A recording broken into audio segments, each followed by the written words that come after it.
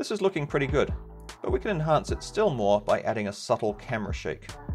Create a new folder in the content browser called Shake,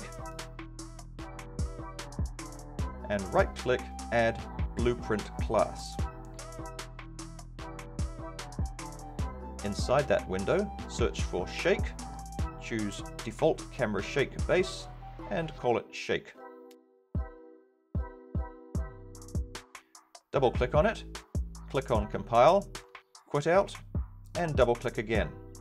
You should now have access to the Shake settings.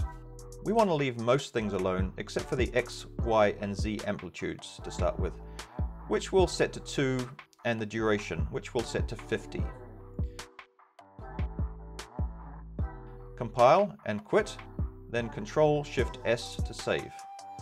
Now if we go back to the sequencer and camera track, we'll see that our shake can be added to the timeline and extended out.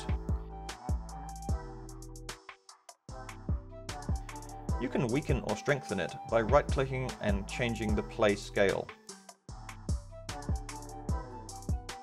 Now, our camera move has a little bit of organic motion on it, which can be as subtle or as strong as you want it to be. Double-click on the Shake blueprint and play with some of the settings to see what effect they have on your timeline. The great thing about the Shake is that now that you've made it, it can be added to any new sequence in this project, or even migrated to a new project.